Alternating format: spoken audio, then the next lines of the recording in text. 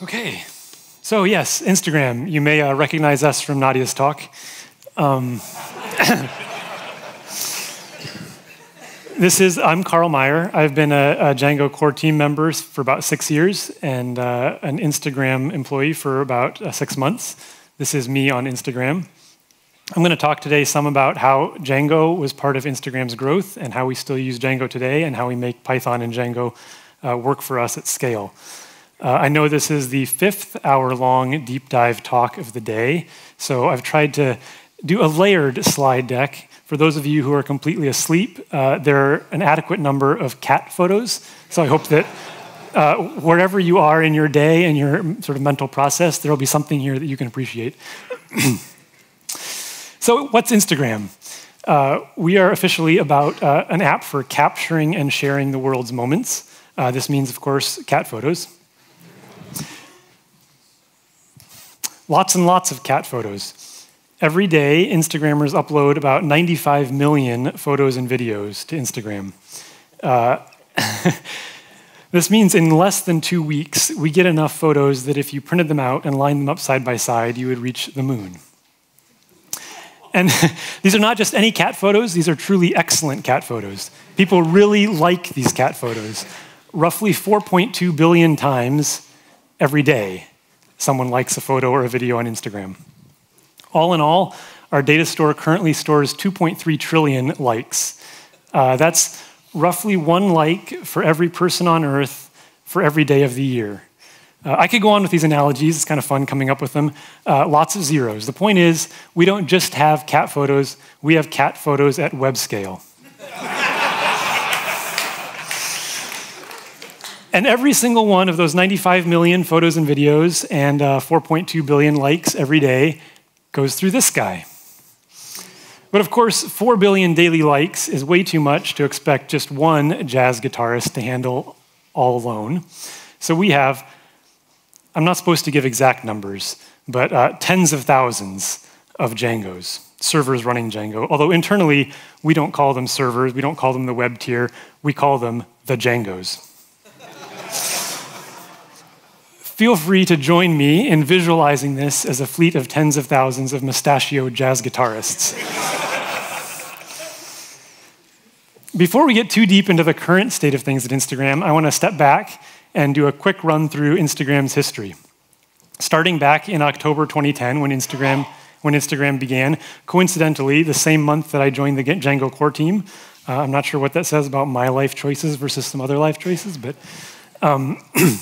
anyway, October 2010, when we had not tens of thousands of Djangos, but I think just one. I talked to Mike Krieger, the co-founder and CTO of Instagram, about the early experience using Django. His first comment was that it was super easy to get started with. Didn't require a lot of decisions, didn't require a lot of setup, made testing easy. All of these things allowed Kevin and Mike to build the first version of Instagram in about 2 weeks, and in only a couple months get to their first 1 million users. During those first few months, they of course hit some of their first scaling pain points with Django, probably things that many of you have also encountered, like for instance, 404s or 500 errors, sending an individual email for every single error.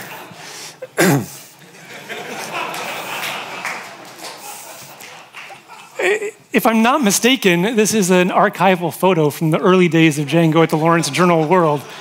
Maybe Jacob or Adrian can explain why Simon was so excited about the emails.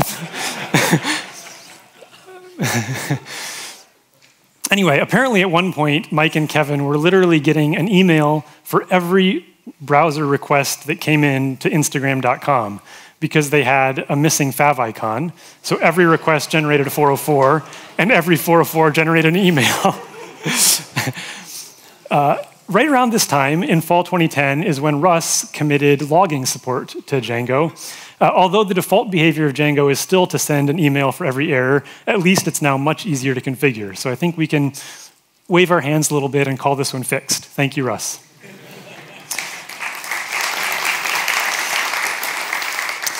While I'm on this slide, I should also mention the easy testing that Mike referenced a couple of slides back. As of the Django 1.3 timeframe, that was also Russ's work. So thanks, Russ, for that as well. Also, like many of us, I think, Kevin and Mike had to hack around the admin wanting to do a count star of every row in a very large table in order to provide pagination. In 2010, they had to hack around this with monkey patches. Today, in Django 1.8, we now have a meta option to disable this, so I think we can also call this fixed. Of course, managing static files was a pain. I think it still is, but around this time is when Yannis contributed contrib.static files to Django, which improved the situation quite a lot. So thank you, Yannis, for that. Like many of us again, Instagram had trouble with Django's transaction management, which used to be pretty bad. It would wrap reads in unnecessary transactions. It would do extra round trips to the database. It would leave Postgres connections hanging in an idle in transaction state. For those of you who use Postgres, you may remember that. But of course, since Django 1.6, this one is also fixed, thanks to Amrik. By June, July 2011, Instagram had about 5 million users. At this point, all of these 5 million users, all of their data was stored in PostgreSQL and accessed via the Django ORM. They did use vertical partitioning by model to allow storage in multiple databases. So there was a database for users, one for media, one for likes, one for comments, etc. This kind of vertical partitioning by model is actually very easy to implement using the Django ORM's multi-DB support and routers. And that's exactly how it was done. This isn't the exact code, but it's the moral equivalent, updated a little bit for some API changes in modern Django. But it's quite easy to establish a mapping of model to database name. I think in Instagram's case, there was also some cases where it was an entire app mapped to a database. But you can easily return the correct database from the DB for read, DB for write methods, and then only allow relations between models on the same database. Of course, you have to do some fake foreign keys. You can no longer have referential integrity between models on different databases, but it's not that hard to implement. So it made sense as a first step for scaling the ORM for Instagram. Shout out to Alex Gaynor for implementing MultiDB. And once again to Russ for mentoring that project. So the Django ORM was managing 5 million users just fine, but at a certain point it became clear that the vertical partitioning wasn't going to scale. There were just too many likes to store in one database. So I'm going to start saying we. It's a little weird because I joined Instagram 6 months ago, so none of this involved me, but it's simpler if I can just say we. So we picked a pretty typical horizontal sharding scheme to deal with this problem. So you take all of those many likes, too many for one Postgres server, and you split them up into a whole bunch of logical shards. In our case, we split them up. We started with likes, and we split them up according to the user ID of the user whose media, whose photo or video had been liked. So we split them into, I have 10 here for illustration, but actually several thousand logical shards. And we map these to Postgres schemas. If you're not familiar with Postgres, a schema in Postgres is not like the SQL schema of the table. It's more like a namespace that can contain tables within it. So each logical shard corresponded to a Postgres schema. And you can, of course, have multiple Postgres schemas on a single physical server. So this allowed a mapping from logical shards to physical servers that meant that the number of physical servers could grow over time as traffic grew. Without having to rebucket the data. It just required updating the mapping from a logical shard to a physical server. So horizontal sharding like this is a little harder to implement inside the Django ORM. Today, there are a couple third-party apps, reusable apps, libraries, that will implement something like this using some complex model-based classes and manager-based classes. In 2011, those didn't exist. In fact, some of them are based on some of Instagram's work that was publicized in blog posts. So that wasn't available as an option. Also, Instagram wanted a solution where they could take a set of IDs that might correspond to objects contained in multiple different shards, fan those out with asynchronous queries, get results back, put them all together into one result set for the application. And that seemed especially difficult to squeeze into the ORM at the time. So rather than using the Django ORM, Mike sat down and wrote his own minimalist sharded ORM, committing the first version of it with the only appropriate commit message. work in progress. This ORM was really a fairly light wrapper around raw SQL. It included a lot of code that looked like this. Find the right shard, get a connection to the shard, put together some raw SQL, and send it off to the database. This new storage layer was not the end of the Django ORM at Instagram. Initially, it was only used for likes. It took over 2 years for all of user data to slowly be migrated from the Django ORM into the new sharded system. Even today, we actually still use the Django ORM for some of our internal admin tools. But you could say that this commit in 2011 was the beginning of the end for the Django ORM at Instagram. Also, just kind of an interesting side note, Instagram engineers at the time came up with a scheme for sharded unique IDs that's been much replicated since. One of the issues with sharding, of course, is that you can no longer rely on a simple database sequence or auto number in MySQL to generate your object IDs, because obviously each individual database is going to have its own sequence or its own of IDs, and so you'll have clashes between them. So the scheme that Instagram settled on was beginning with a timestamp, then a unique ID for the shard, and then a unique sequence ID tacked onto that. And this gives you unique IDs that are also preserve the property that if you order objects by their ID, you get a chronological ordering, which was important to Instagram. And this also can be implemented in Postgres as a stored procedure, and so you can use it as a default for the ID field in your table, just like you would an ordinary sequence. The new sharded ORM worked very well, but it did have its problems. Among those problems was Justin Bieber. Justin Bieber was an early adopter of Instagram, and so the new sharding scheme grouped everything by user. So all of a user's media, and all of the likes on their media, and all of the comments on their media were all stored in the same shard. This made sense for the data access patterns, but I think you can guess what happens next. So the Biebs posts a photo. Everyone in the world roughly stampedes to like and comment on that photo, and you have a very hot Postgres database on your hands. So for a while there are still war stories told today about how for quite a while, every new Biebergram constituted a genuine ops emergency, and memorizing Justin Bieber's user ID was actually a condition of employment at Instagram, because you needed to be able to do things very quickly.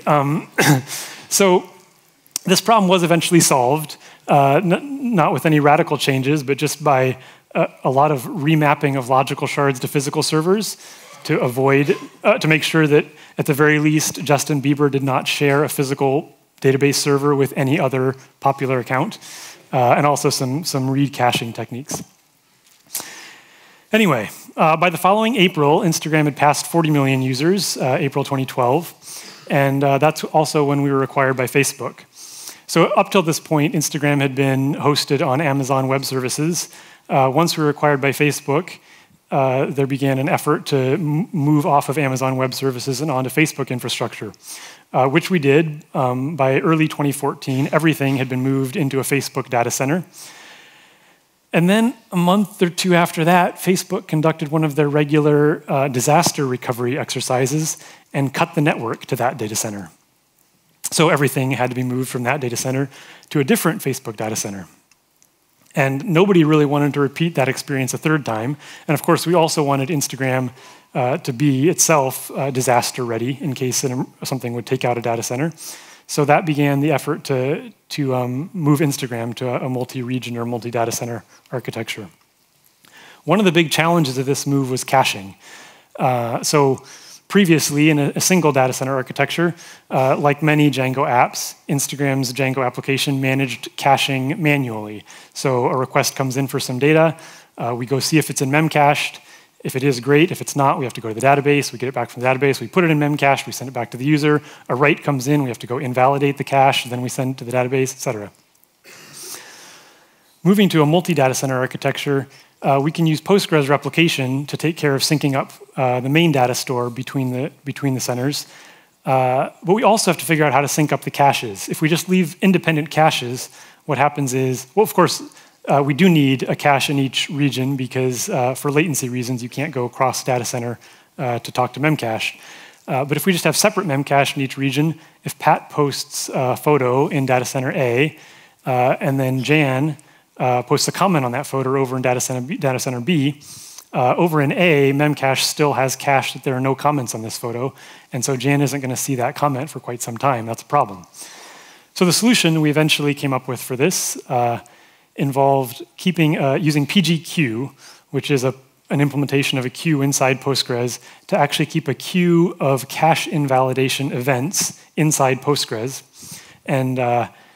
And then that would get synced as part of Postgres replication, and then a separate cache invalidator process in each data center would read from that queue and invalidate the appropriate cache entries in each data center.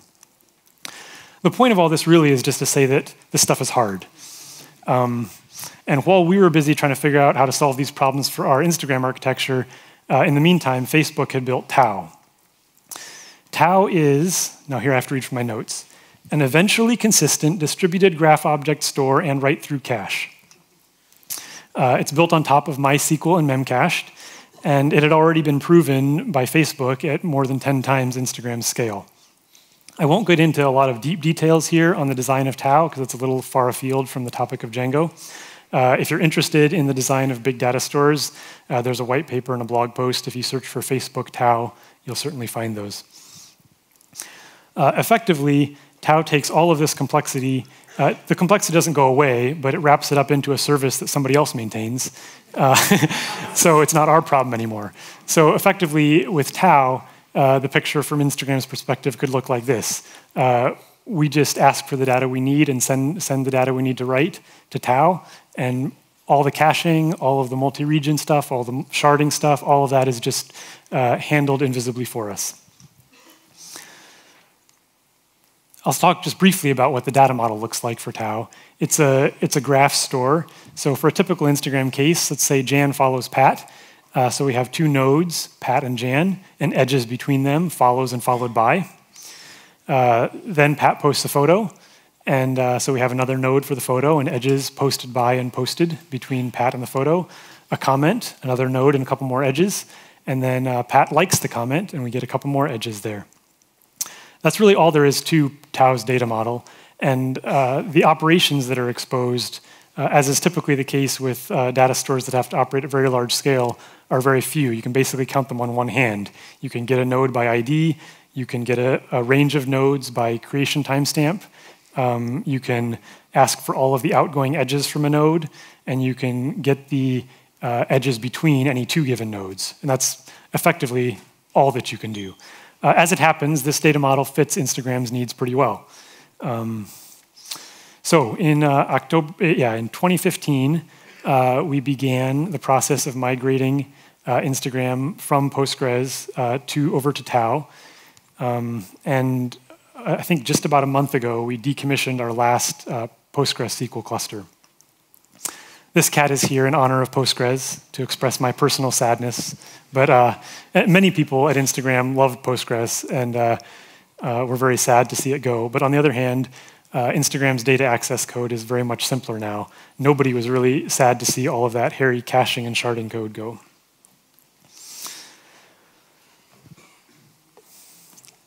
So in June of this year, we hit 500 million monthly active people on Instagram.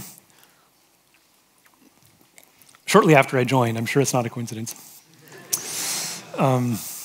So this summer, we finally decided that it was time to fix the fact that we were still running on a heavily patched Django 1.3.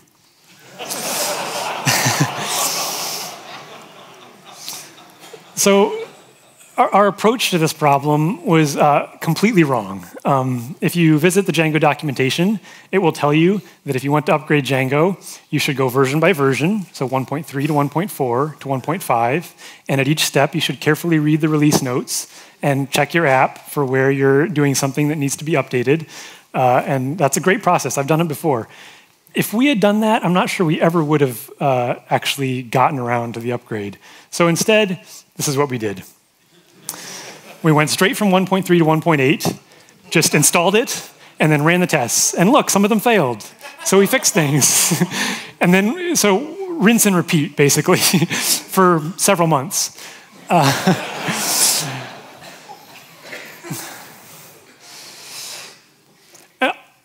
Obviously, also, this is far too risky and large a change to either land in master in one go or to deploy all in one go. That'd be far too risky.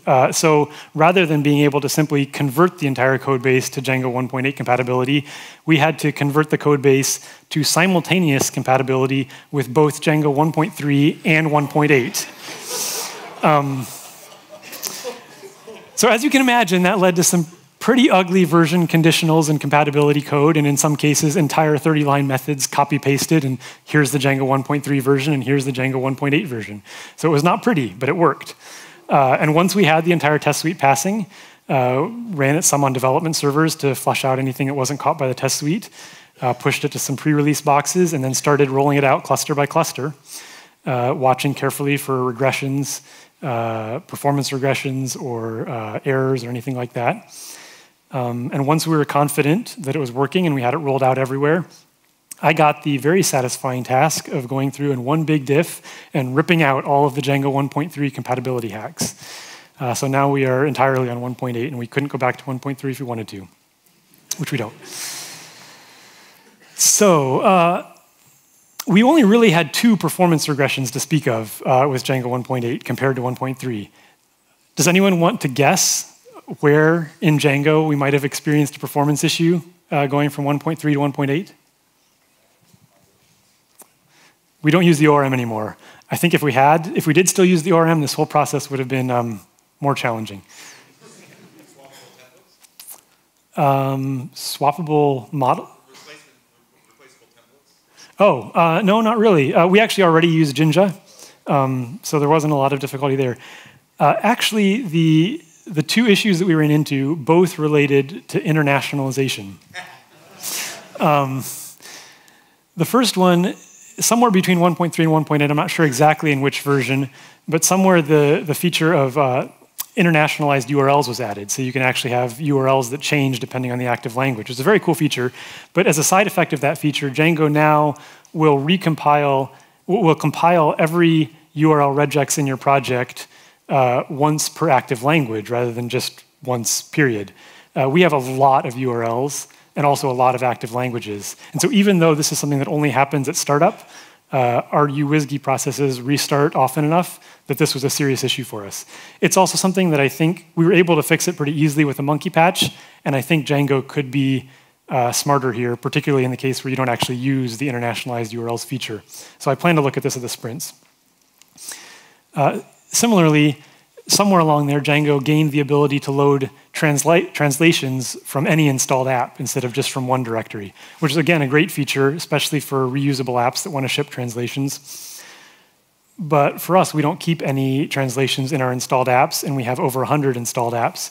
And it turns out that the way it currently works, for every installed app, even if there's no locale directory there, Django will ask getText to load the translations, and getText will create a null translations object and do a bunch of work that really there's no point in doing. So again, that was a problem for us, and again, I think it could be fixed, and I plan to look at it in the sprints.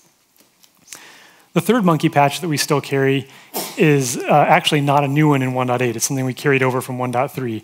So Django's lazy settings implementation means that every time you access settings.foo, it actually goes through a Python getAttr function call because it's dynamically going down to a wrapped object to get the actual value.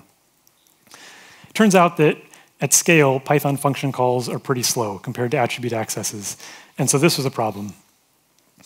So this is the silliness that we do to take care of that. At startup, we loop through every setting, and we force it into the dictionary of the outer wrapper settings object, so that every future access of a setting will just pull it directly from that object's dict as a normal attribute access instead of going through the whole lazy setting thing. This probably breaks the override settings decorator, which we don't use. We just use mock.patch, so that's not an issue for us. So this probably maybe breaks other things too, so I can't really recommend it, but it was very effective for us. We had some views that accessed a setting in a hot loop where we saw 10% CPU instruction gain just from doing this thing.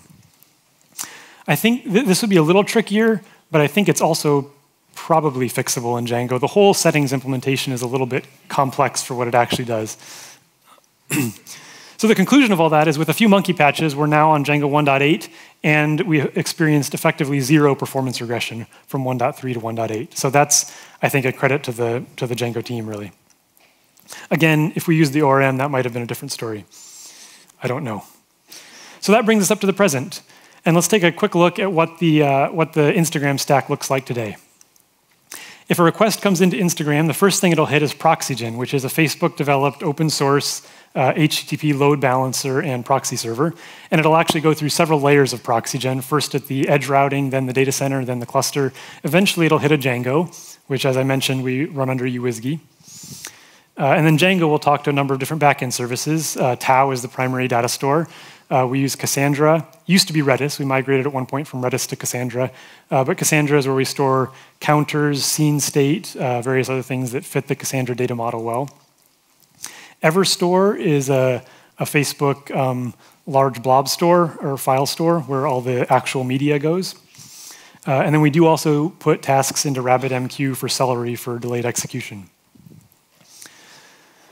So we've already looked a bit at how we scaled the backend data store. So I'm going to talk a little bit now about how we work on performance of Python and Django today. First thing to know about performance is that the word doesn't actually mean anything.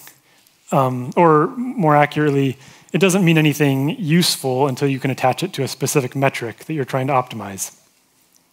So what do we want to optimize?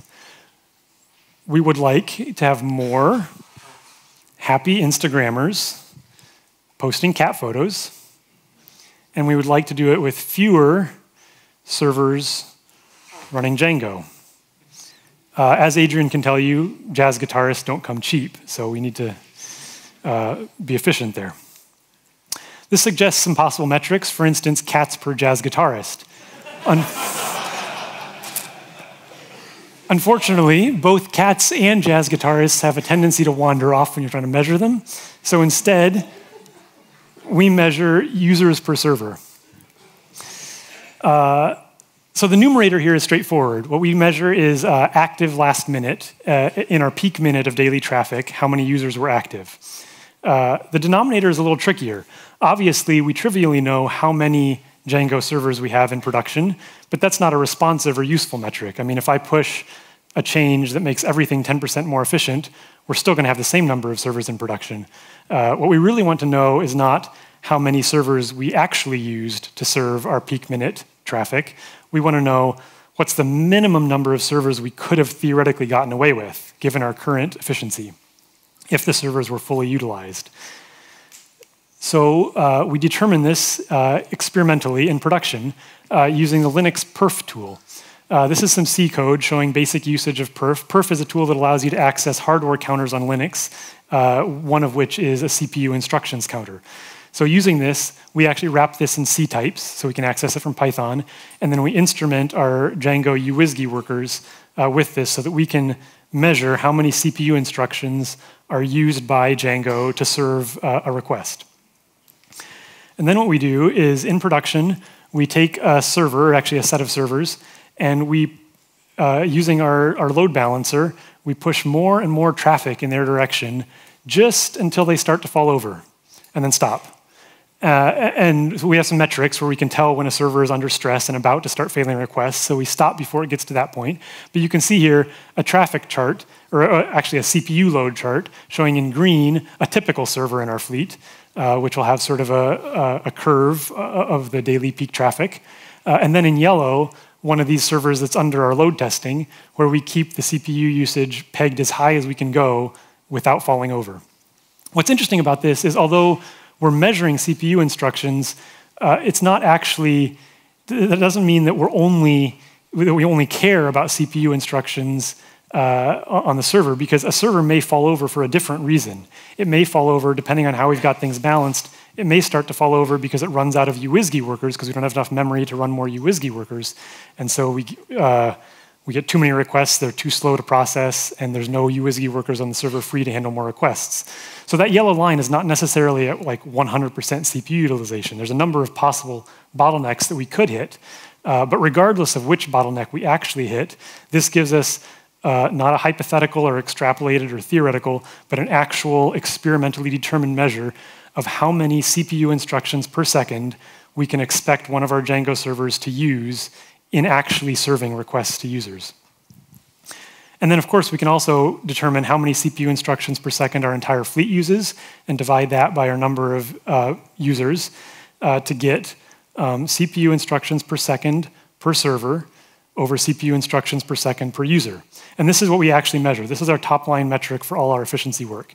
Now, of course, this is what we measure, but we can simplify it arithmetically, get rid of the common CPU instructions per second factor, do a little inverse flipping, and get back to exactly what we wanted to measure, which is how many Instagram users can we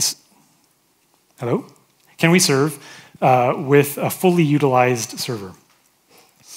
You might wonder why we choose CPU instructions per second as the sort of arbitrary, like, common factor here, as opposed to something like requests per second or CPU time or other things that are commonly measured. One reason is that saying a server is a simplification. We actually run a number of different generations of CPU hardware in production with different capabilities, and CPU instructions per second is a metric that we're able to normalize across all those generations of hardware. The other reason is just it's a very fine-grained metric. Requests per second is much more coarse-grained. Not all requests are created equal. So CPU instructions per second gives us more fine-grained gradations there. We call this metric app weight. As you can see here from the green box, when I took this screenshot towards the end of October, we were at 18% improvement in app weight from the beginning of 2016. So this is our primary focus, is optimizing this metric. Personally, I think app weight is kind of a weird name because, like, it sounds like more app weight would, like, weigh down your servers and you'd want less app weight. Actually, higher is better for this metric because we're measuring users we can handle per server, so we want more, not less. So up is good. If I could name it, I'd call it Django power because it's like measuring the power of one Django. But I don't get to name things. I don't think I've been there long enough.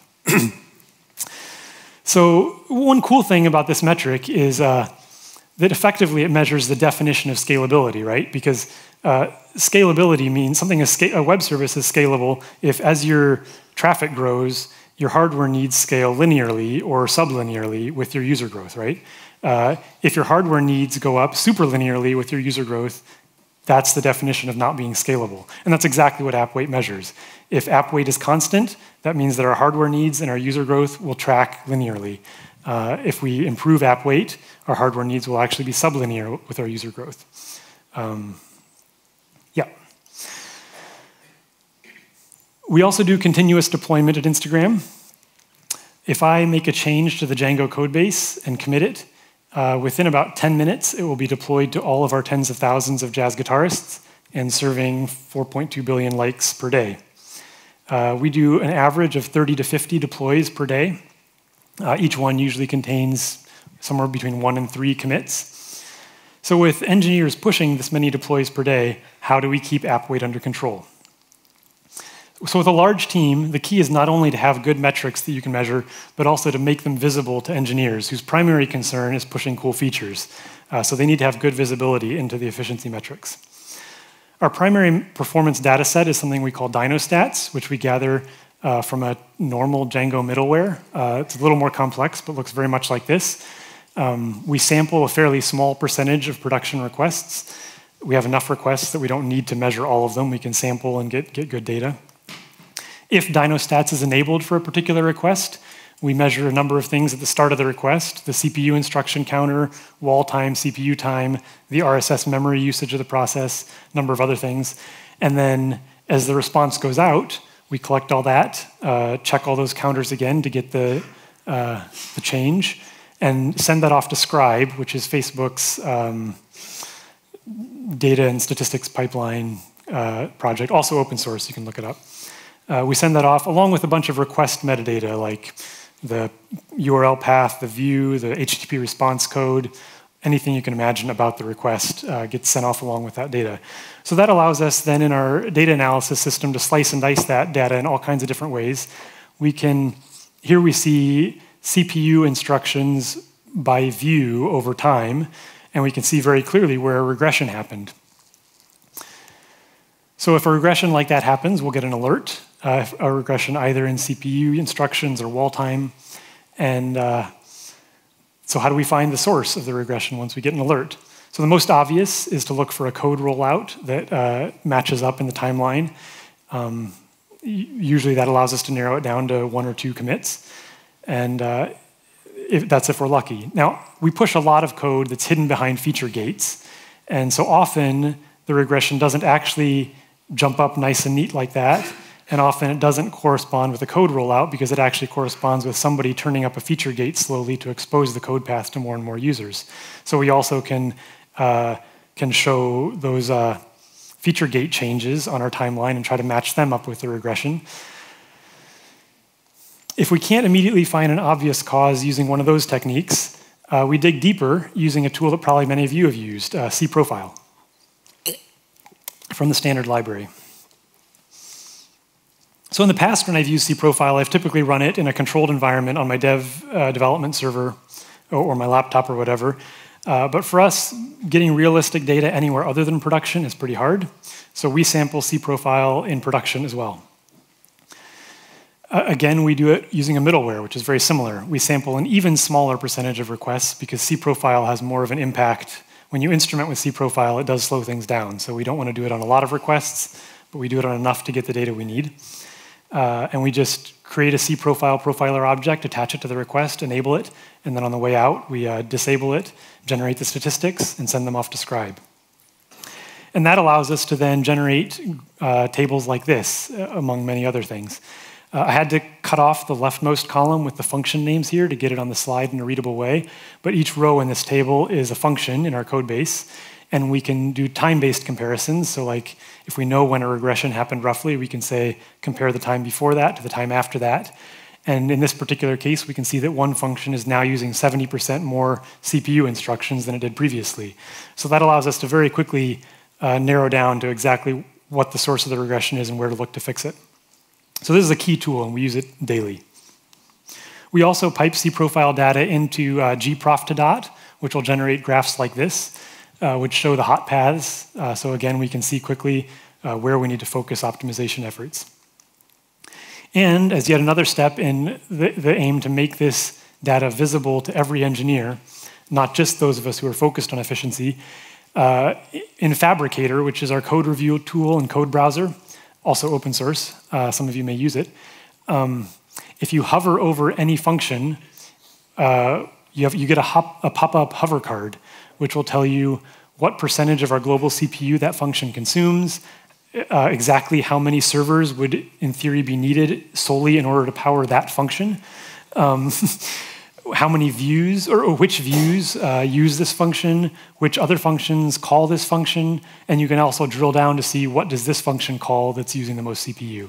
So again, the goal to make this data very visible to every engineer.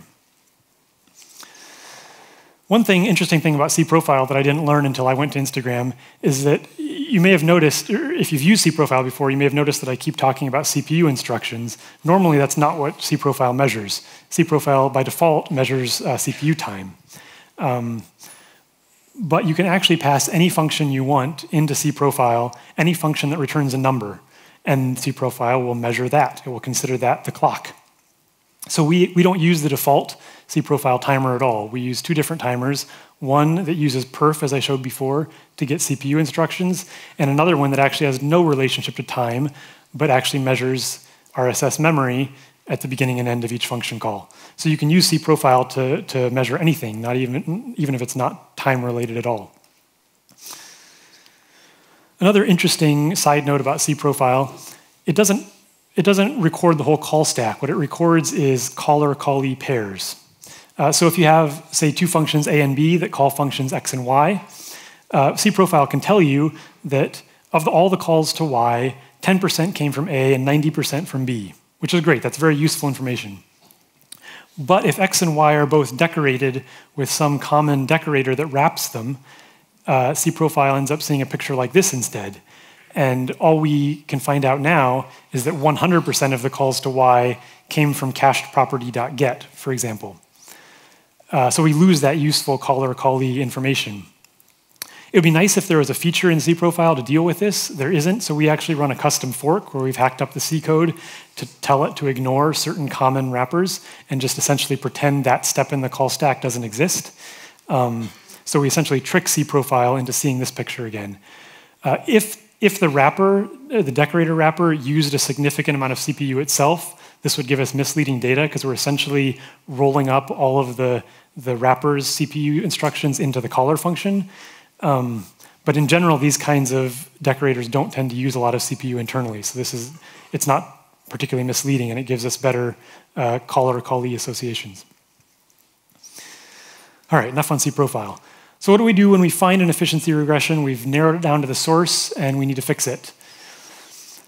I had a ruder version of this one, but I took it out. Many of the cases are simply silly things that should be fixed, like an n-cubed algorithm somewhere, or concatenating a bunch of strings in a tight loop, or fairly obvious things that once you see them, you go, oh yeah, that's pretty clear how we can fix that. A close relative of the first one is not doing useless work. And these two together account for the vast majority of our performance regressions. Recently, we fixed a case where we realized that we were fetching a set of media, photos and videos, and fetching all of the comments on every one in order to be used in a view that didn't actually show the comments at all. So there are sometimes obvious cases where you just don't do useless work and you can gain a lot of efficiency. Getting into slightly more difficult areas, we do a lot of caching, not only in memcache, but also just in process, and often just for the duration of one request. If there's something that would otherwise be accessed multiple times, and we can cache it and just do it once.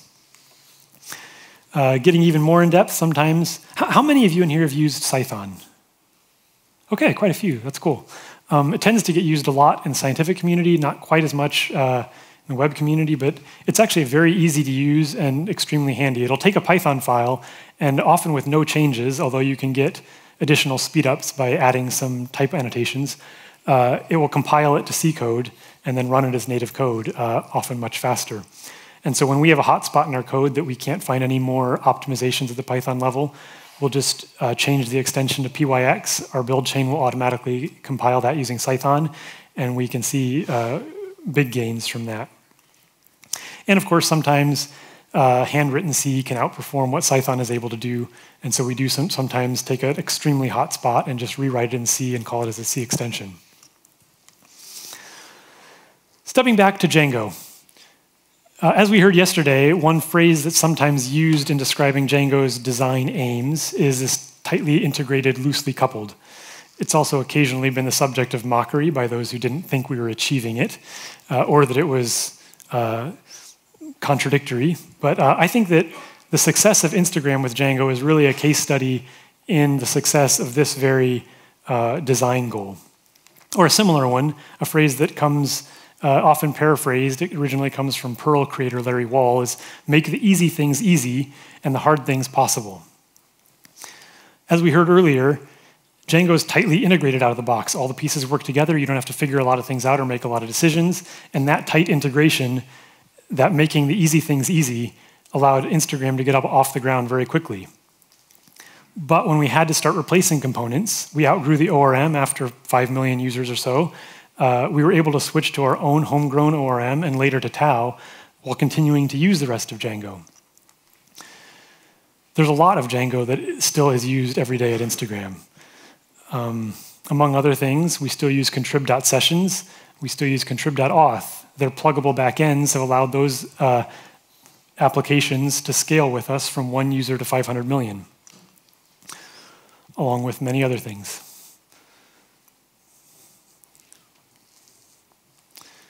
So long story short, Instagram has been very happy with our choice of Django.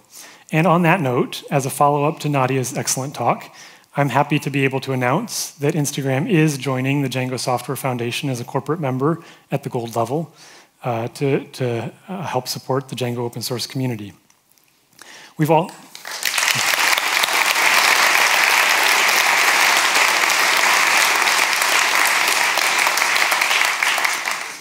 We've also now, just in the last few weeks, we've gotten a contributor license agreement, a corporate CLA, in place, which will allow Instagram and Facebook employees to contribute to Django as part of our jobs.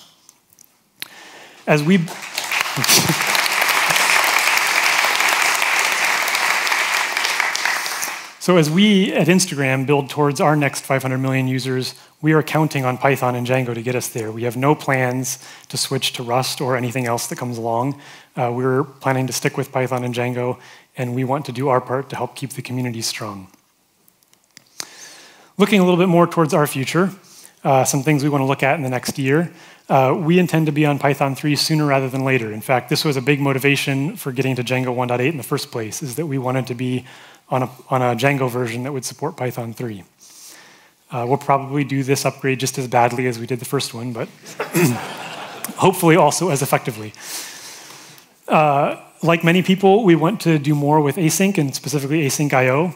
We actually already use async I/O, the Python 2 backport called Trollius, to do fan out of back-end data requests from the web server. But we know that we're wasting a lot of web server capacity by using synchronous UWSGI workers to serve all requests. And so we want to explore async web serving. There's a lot of question marks there about how or if we can do that with Django, but I think it's possible, and stay tuned for maybe a future talk in that area. One project I'm personally working on right now is traffic replay. So the idea that we can record production traffic, production requests, store them, and then set up test servers and replay those requests against the test servers. For instance, we can have a control server and then a server with some diff applied and actually collect some performance data from realistic traffic before we ever launch it into production. So again, maybe a future talk on how we manage that. I will be very surprised if this hasn't already shown up in the Slack channel as a question. It did. Thank you. I knew I could count on all of you. We have looked at PyPy in the past, several years ago before I was there. Apparently there were issues with memory usage, and also we do use a lot of C extensions, not only for performance, but also simply because there are C libraries that we need to be able to make use of. And not all C extensions written for CPython work well with PyPy's garbage collection without some modifications or improvements. So we had some troubles with some of that stuff the first time we tried PyPy. PyPy has come a long way, so it's something we'd like to look at again. Again, a lot of question marks there about both for memory reasons and for C extension reasons, whether we'll be able to get it working well for us, but it's something we want to look into. Alternatively, if that doesn't work out, there is some work going on right now by Brett Cannon, I think Dino Wieland, to integrate into CPython itself the hooks necessary for a just-in-time compiler. That's probably a long way out still, but if that happens, that could be huge for us. Lastly, I've been saying we all along for all kinds of things that I had nothing to do with. I'm just here talking about them, so I wanted to take a slide to acknowledge at least the team that I work with, the efficiency and reliability team at Instagram, and all the awesome work that they've done, and many other teams that I didn't have room to fit on this slide. A lot of the stuff I talked about here, there's more depth on it at the Instagram engineering blog, engineering.instagram.com. Feel free to check that out. We are hiring if anybody's looking for employment with Python and Django. And if you want to follow up with me on anything, I'd be happy to chat here or afterwards. Thank you.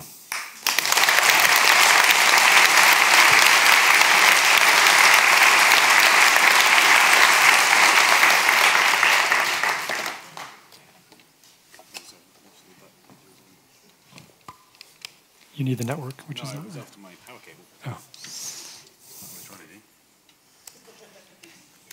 Feed my laptop. Excellent. So unsurprisingly, we have an extensive number of questions, quite a lot of them around the scaling problems that you have and the other ones. I'm going to start with the most important question. Are there more photos of cats or more photos of dogs? I'll have to get back to you on that. I need to see if we're authorized to release that data. I mean, obviously, we all know that by heart, but I mean, it's a little bit sensitive.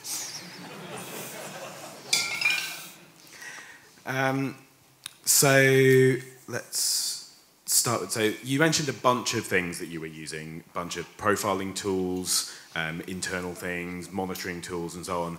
You know, within your Instagram engineering blog or something, do you have somewhere where you list all of these that are open source, or which bits are open source? I probably had about 10 questions, which were, is this thing open source? Is this thing open source, or are you going to? We do have some posts like that in the backlog of our engineering blog, but I don't think we have anything recent or up to date that kind of lists out everything.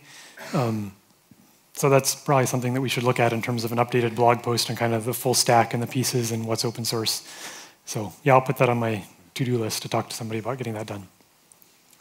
And similarly with sort of monitoring tools and so on as well, do you use, when you're dealing with your errors, are you now all using like Facebook Stack? Yeah, we're using an internal Facebook stack for monitoring and alerting. And I'm not, I know Scribe, which is sort of the pipeline that gets the data off the individual servers and into the data analysis system. That's open source. I'm not sure off the top of my head which other pieces of the data analysis and alerting stack are open source. Some of them may be, but I'd need to look into it. All the talk of these enormous scaling problems certainly makes for some entertainment.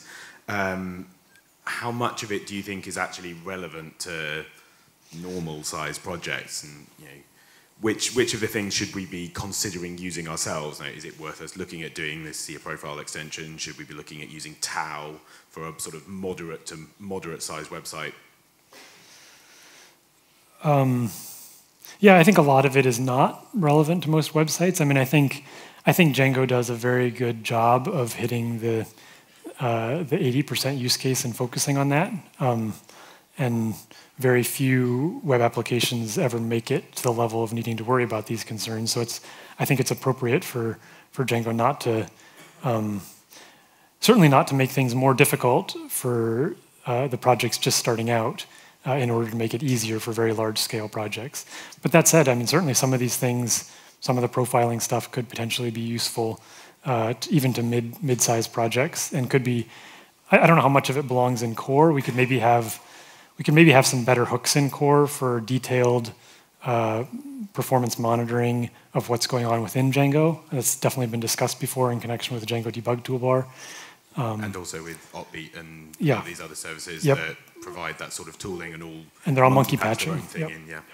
So yeah, I think there's some things that could be done in core there. I think the bulk of the work could be external packages. It doesn't really involve changes in core. Do you think that some of your developers or whatever may be able to contribute some documentation about how, here's a collection of moderate size scaling pitfalls that you probably shouldn't do that are quite specific to Django? Yeah, possibly. We could look into that. Yep.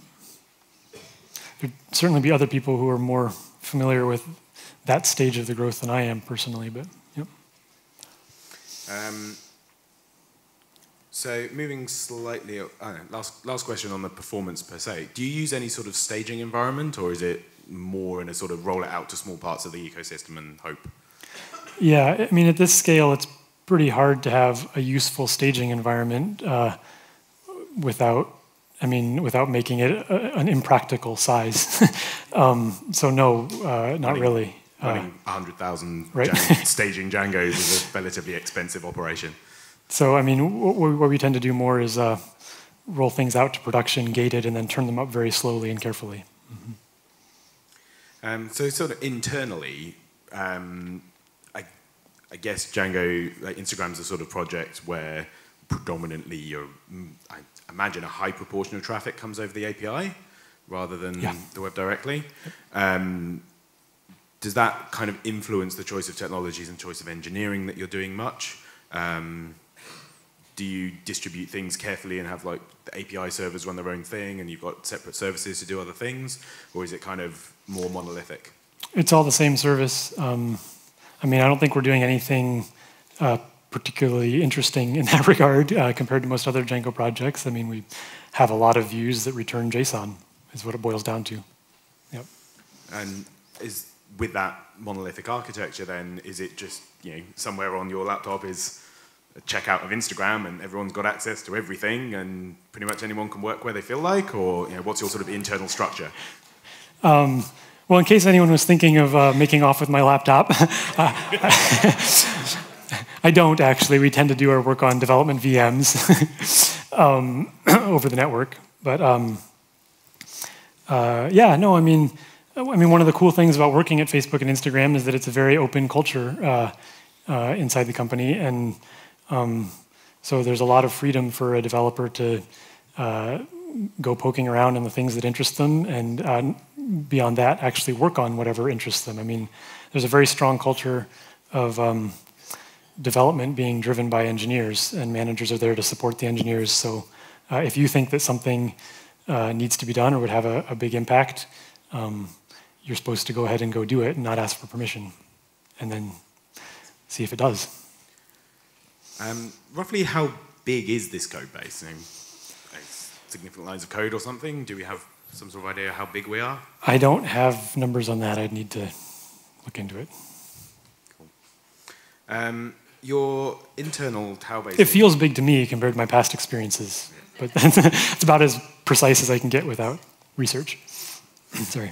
Your internal usage of Tau and so on, do you use something now that's like a Django ORM, or do you just deal with sort of lower level objects for speed reasons, some name tuples, dictionaries, and so on? So there is a Python client for Tau, which has been developed very much sort of by the Tau engineers at Facebook, but in very close collaboration with Instagram engineers, because there is other Python at Facebook, but we are by far the biggest user of Tau from Python, and it's different from the Django ORM. I would say one of the key differences that maybe relates to some things Imric talked about yesterday is that it's, compared to the Django ORM, it's much more explicit about when you are going to the network, going to the data store, versus when you're just constructing some objects. So there's certainly nothing like, look, accessing this attribute on an object magically does another query.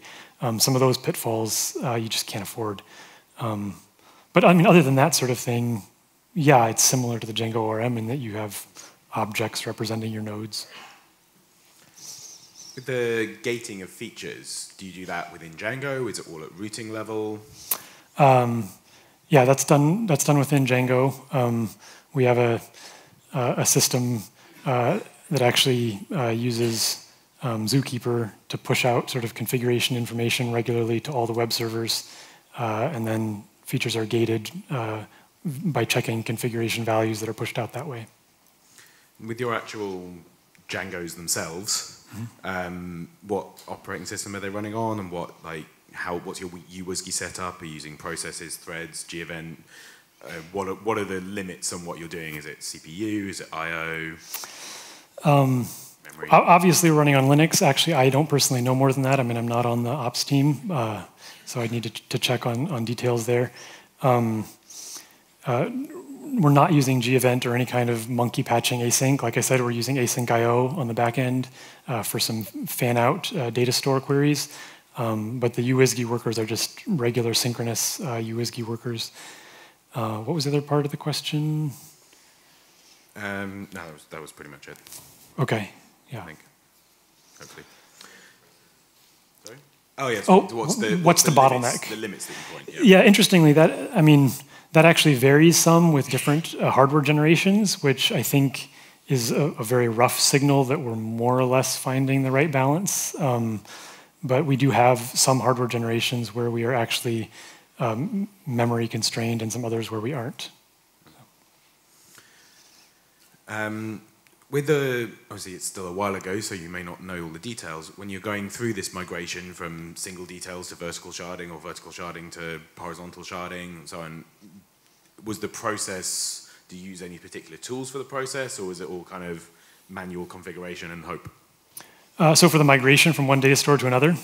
From migration to like multiple, migrating from one massive shard to lots of little shards, from your vertical sharding to your horizontal sharding. Yeah, well, I mean, obviously I wasn't around for a lot of that, so the slides got pretty close to the extent of my knowledge about some of the historical stuff. I mean, I was around for the latter half of the transition from the horizontally sharded ORM to tau. And I mean, that was done, again, really no magic, just a lot of like elbow grease. I mean, like it was sort of like all of these things when you're working at a large scale, it was a slow and iterative process where it's like you take one type of data at a time and one view at a time, and you often have the data stored in both places with some background jobs running to make sure things are not getting out of sync, and then eventually you cut it the whole way over and you can get rid of the old data store, and then you just keep iterating on that with one type of data after another until you're done. You were saying about moving towards Python 3. Do you have any estimates for the timescale? How far along are you? I don't have estimates, but I'm sure you will all find out when we're there. A couple of things looking forward. I mean, obviously, we are... You should know better than to ask a software developer for estimates on stage. Good grief, Mark.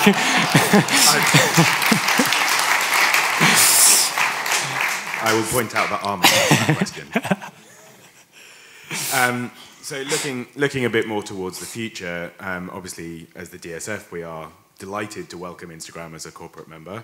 Someone has asked exactly how much the contribution of the holidays, you said gold level sponsoring, that might not mean anything to most people in this room. So gold level, I believe, is $25,000 per year and up. Yep. Within that context, are you intending to stay on 1.8 for a while? Are you wanting a longer LTS on 1.8? Are you wanting to move upwards to the next LTS when it comes out? That's a great question. I don't think we totally know the answer yet. I mean, the move from 1.3 to 1.8 was a lot of work, and I don't think people are really eager to put in that kind of work again. I'm hopeful that the next time around will be easier. I think it's very unlikely that we'll go version to version. I think we probably will try to go LTS to LTS. But we'll have to see. I mean, Python 3 was a big carrot because of async and because of type annotations. We really wanted to be on Python 3, and so we needed to upgrade Django to get there. So that was a really important carrot for getting us onto Django 1.8. And at this point, I'm not sure what the carrot will be for the next Django upgrade. And so there may be some temptation. I mean, the work of backporting security patches can actually look tempting relative to the work of upgrading. So I think there's some uncertainty there at this point. Do you feel the channels or other projects that we're looking at, do you think channels is going to be useful for your asynchronous efforts, or are you thinking you're going to be at a much lower level than that? Is it Andrew here? Hi, Andrew. I actually discussed that very question with Andrew over breakfast this morning.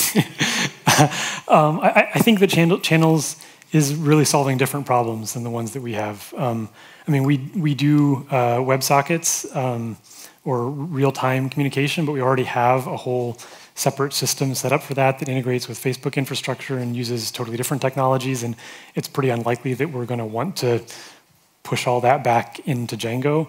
And that's really the primary problem that channels solves. I mean, the problem we have is wanting to make the entire web request from client all the way to backend data stores and back all async, which would allow our workers to serve many more requests concurrently. And that's not a problem that channels in its current design even tries to solve, because it keeps all of the Django view logic in a synchronous worker process. So yeah, I think channels is very cool, but it's solving different problems than the ones that we have. Final question, what surprised you most about everything when you joined Instagram? I mean, this is going to sound like a little bit saccharine, but honestly, like just how nice my team was. I mean, like I had never in my career worked for a big Silicon Valley company. Like I ran my own company in the Midwest for 8 years, and I was a little bit apprehensive about what it would mean to work at a big Silicon Valley firm. But like my coworkers have been awesome. I mean, yeah, in every way. So very smart and very easy to work with, and just a really, really fun and collaborative work environment. Excellent. Well, thank you very much, Carl, and thank you very much, Instagram. Thank you.